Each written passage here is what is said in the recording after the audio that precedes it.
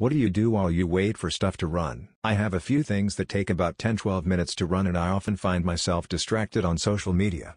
I'd like to be productive during those moments. What do you do? I browse Reddit, genuinely shocked by the number of posts trying to optimize out a perk of the job. You've got 10 minutes downtime.